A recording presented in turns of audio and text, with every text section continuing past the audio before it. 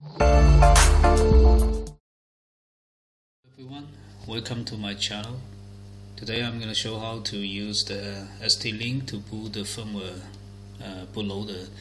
So last time I have showed this development board. It's about €6 board I got from AliExpress, and it comes with 2 push button and also the 3 LED. 2 of them we can use. And then I want to program my own firmware or application, and I want to use the USB or Bluetooth in order to write the firmware into the device. And what I have done is I have found a bootloader here, actually the Adafruit bootloader. This is a very good bootloader. It has the features of using the OTA, so you can do the DFU device firmware update over the serial and also the Bluetooth channel. And this is a really handy feature, so you can easily use because this board also comes with a USB to UART conversion, so you can connect this to your computer's USB port. Then you can write the firmware inside into this chip, into this device as well.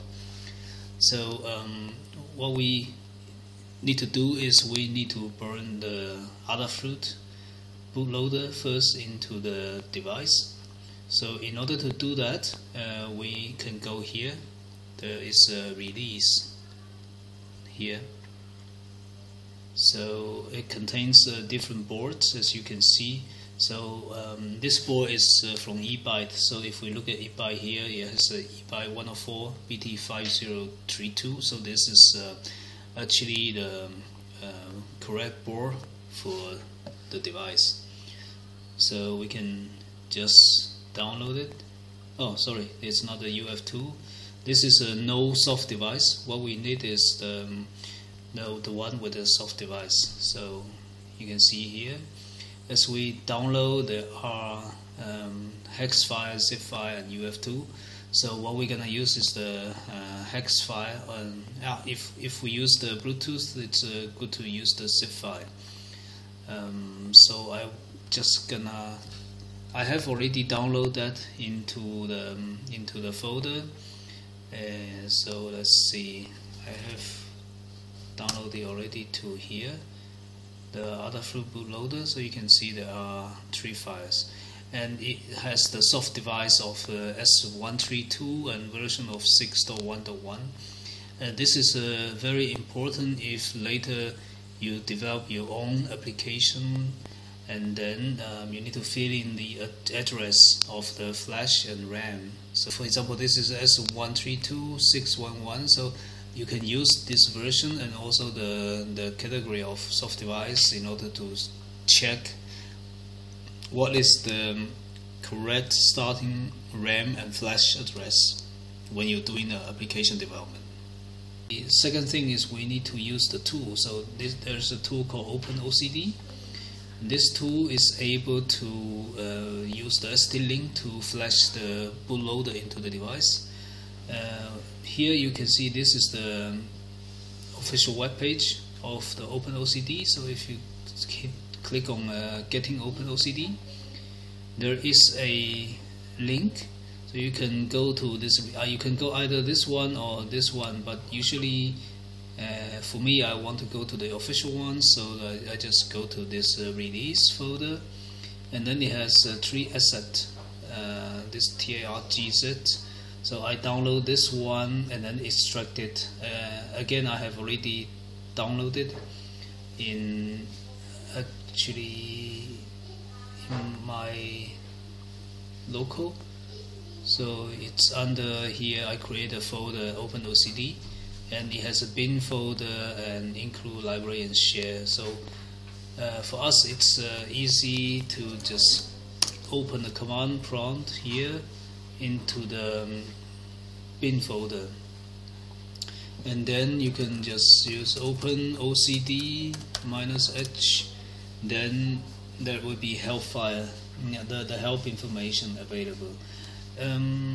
For us to use this OpenOCD, it's using the libusb library, so we need to also install the driver on Windows. If you're using Linux or other like operating system, then you probably don't need to do that, but please just double check on the web. But since I'm running this one in Windows this time, then I need to install the driver. But to install the USB driver, USB lib driver, it's quite straightforward. So there is a tool called stlink, and if we open it, then here we can actually see the interface. But because I have already installed the driver, so you would not see anything here. But if you see stlink, you can go to the website here, yeah, the stlink driver. So you will basically see the stlink v2 for the stlink device here. Then you can do the install driver, then it will be set up for you. So after we have installed all this driver and also downloaded the software, what we can do now then is to open from the command line what we have just now here, and then we should be able to start the OpenOCD server. So let's do OpenOCD -F. So it's use the configuration file, so interface and stlink. Then we say we want to -F, we want to have target as nrf52. So with this one, then you can see it's connecting to the device already, and you can see the LED start blinking. So okay, so since we have already started the OpenOCD, so it will start listening on the port for telnet connection. So it opens on different ports for different protocols. And then what we can use now is let's open, yeah, here. Let's open the 4444 port, which is a telnet connection. So let's do that. Yeah, now you can see it's connected to on-chip debugger, which is connected to this chip now. So what we can do is also it has a lot of commands that we can use. But for this one, what we can use is program, because we want to program the firmware, the bootloader we want. So we can first say help. There's a command called program. So this is the program command that it's used. So we can use this command to write firmware or the bootloader into the device. So let's see, it's a program, file name, address, and then if we want to pre-verify, verify, or reset, or exit, those are the commands. So we can see what's the directory we are. Okay, so it's in here. So we want to see the one that we extracted. Let's go to here, see tools. This is where I extracted the binary. So you can see the hex files here, so we can just use this one. So we say program, and then this is the location, and then the file name. Just need to copy the name. Okay, so here then we have the file, and then we can say verify. We want to verify.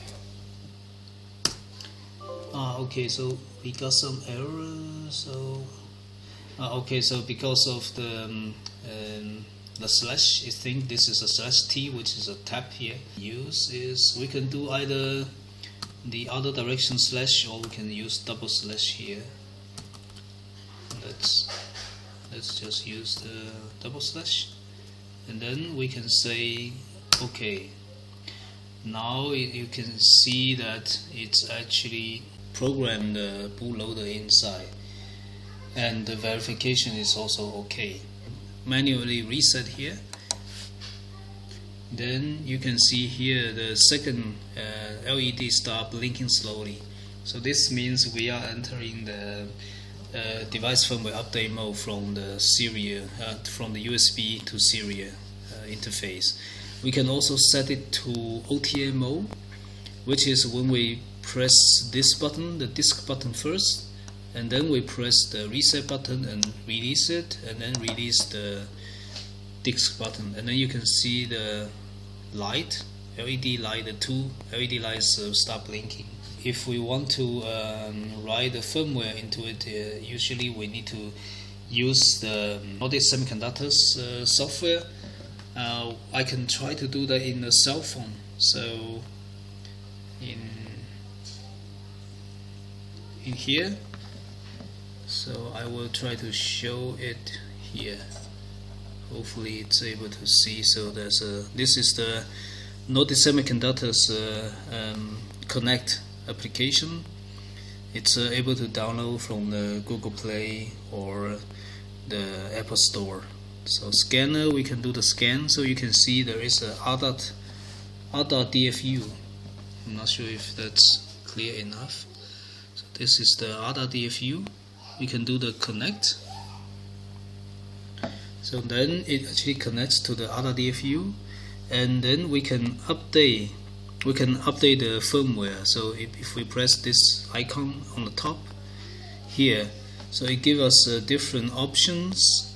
So the first one is the distribution package zip file, and then it's also able to select the file of soft device and then bootloader and application. So what I'm gonna do is I have already also downloaded the Adafruit bootloader itself as a distribution package here. So I can select this one and say OK. Then I will go to the files of that one. So let's look here, eByte, and then there is a zip file, which is the one distribution package. Let's say, and we do this. Then we can see there is a interface. Now it's saying, okay, how was the progress? So it's the speed is 1.7 kbs. So this is actually quite low, but it's able to give you the graph here to see that how was the writing progress. And you can see the LED light here is blinking fast. So this is how we can program the firmware, update the firmware through the phone, basically. So let's give it some time. Maybe I can make it bigger. So yeah, now it's updating the firmware through the mobile phone, the Bluetooth.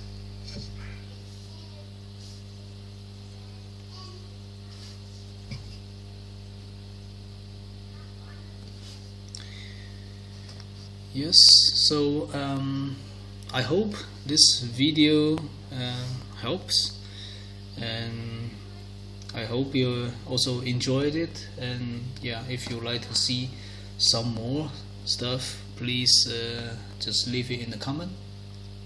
So we will see next time.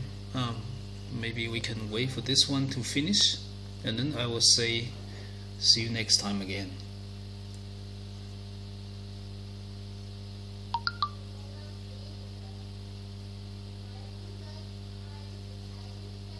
Alright, so now it's done. It has already finished the flashing, and in here the device also entering the DFU mode again. And yeah, so this basically concludes the example of how to write the bootloader into the device of this eByte. Yeah, thank you very much. See you next time. Bye bye.